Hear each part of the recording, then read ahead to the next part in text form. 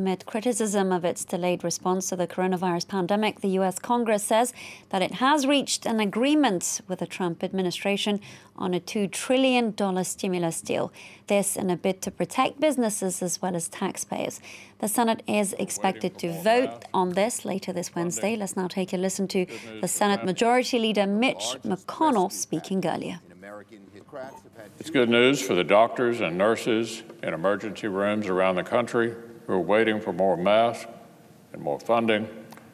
It's good news for families all across America. In effect, this is a wartime level of investment into our nation. For more on this story, I'd like to bring in our business editor, Kate Moody. Kate, thanks so much for being with us. What more can you tell us about this, sort of what's being referred to as a bailout deal?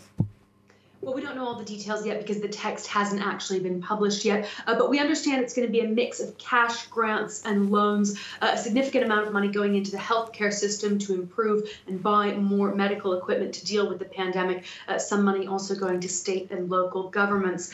Now, we understand there's going to be checks delivered to certain American families who are in need, about $1,200 per individual who's earning under a certain amount, about $500 for children. There's going to be an expansion in unemployment benefits, expanding them for a longer period of time, increasing the amount that people can receive, and also extending those rights to freelancers or members of the gig economy. That's people like Uber drivers and Deliveroo drivers.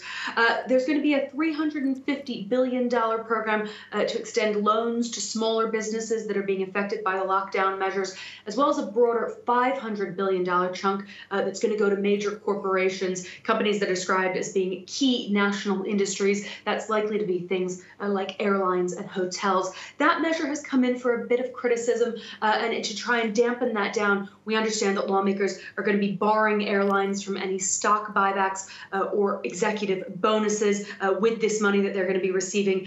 We also know that any business controlled by President Trump or his family or any high-ranking members of the Trump administration will not be eligible for any of that aid. Now, Kate, why did it prove to be so challenging when it came to reaching an agreement on these particular measures? Yeah, well, we've seen Congress with two failed votes on these kinds of measures.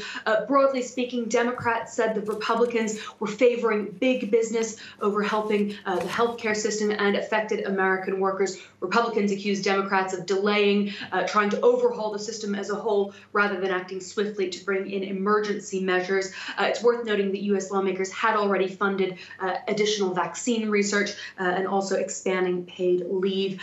This division in Congress, though, is really symptomatic of the broader confusion about the U.S. strategy when it comes to the coronavirus pandemic. We're seeing lockdowns on a state-by-state or even city-by-city basis rather than on a national one. And President Trump has contributed to that confusion a little bit by effectively switching his strategy. He said yesterday that he hoped to get the U.S. economy up and running again, open for business by Easter. That's in less than 3 weeks' time. Critics saying that the U.S. economy has yet to come to a full halt. So there's a lot of questions about how this strategy is being implemented. What we do know is that if this stimulus bill goes through, it will certainly be welcome news for affected businesses and American families. Kate Moody there with a business update. Thank you for being with us.